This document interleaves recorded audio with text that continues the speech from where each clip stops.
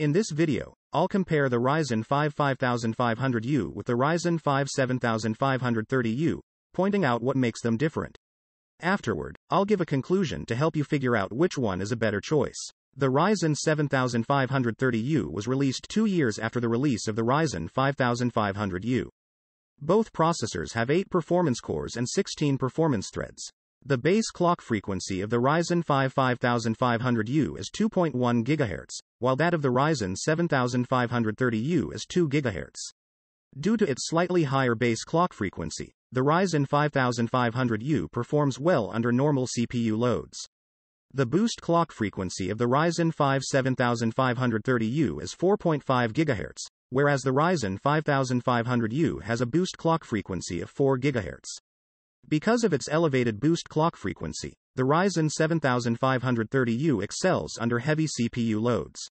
The L1 and L2 cache sizes are the same for both processors, while the L3 cache of the Ryzen 5 7530U is 16 MB, compared to 8 MB for the Ryzen 5500U. Consequently, the Ryzen 5 7530U is better suited for tasks requiring extensive data or featuring sequential access patterns.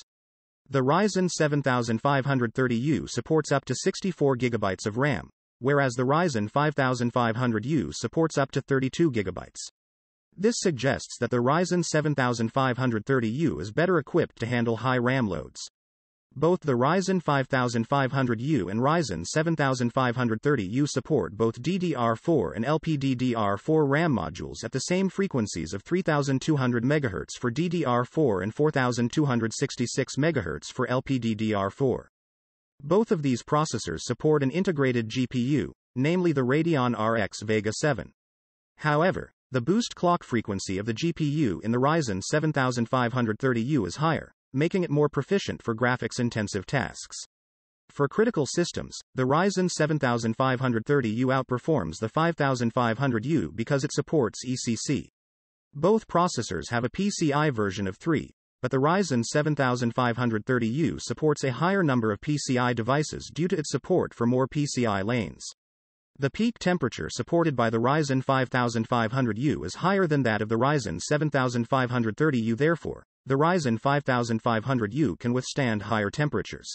The TDP of the 5500U is configurable, ranging from 10 to 25 watt, whereas the TDP of the 7530U is fixed at 15 watt.